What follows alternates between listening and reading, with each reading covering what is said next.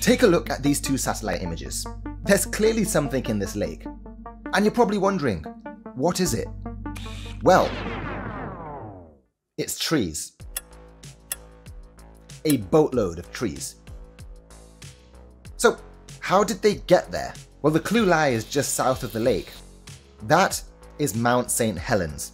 On the morning of 1980, a large 5.1 magnitude earthquake struck the region. As a consequence, the northern flank of the volcano collapsed. This unleashed the largest landslide in recorded history. Debris equivalent to 1 million-sized Olympic swimming pools cascaded down the hillside and hurtled towards Spirit Lake. The collapse also triggered the volcano into a massive volcanic eruption. A lateral blast of gas, ash and rock raced outwards at over 300 miles per hour. This flattened 230 square miles of forest, tens of thousands of trees in minutes. This single morning goes down as one of the most explosive in modern recorded history. That cascading landslide slammed into Spirit Lake, displacing huge amounts of water. It generated a wave over 218 meters tall. This water rushed up the other side of the hillside, slamming into thousands upon thousands of trees. Entire stands of trees were ripped out of the ground, their root systems, their trunks, all of it brought by the water back into the lake. It's estimated over 350,000 trees washed into that lake that day.